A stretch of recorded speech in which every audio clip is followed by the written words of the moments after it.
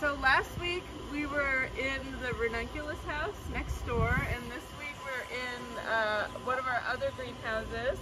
This one has the cool season stuff in it. It's unheated. We planted it out in January, and it's where we've got all the greenhouse crate tulips going. So I'm just out here picking this morning, and I wanted to show you some of the varieties that are coming in this week.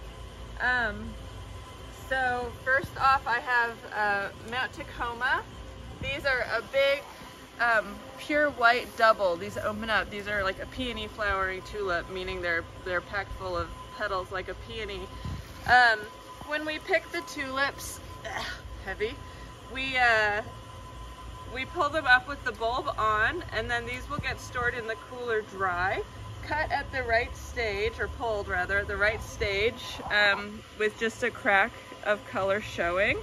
And with the bulb on, these store dry, totally out of water, in the cooler for up to a month. Now we generally sell these within a week or two, so we don't have to store them that long, but they do store beautifully like that. When we're ready to sell them, we cut the bulb off, hydrate them in water for about an hour, and they last for about a week. It doesn't affect vase life at all.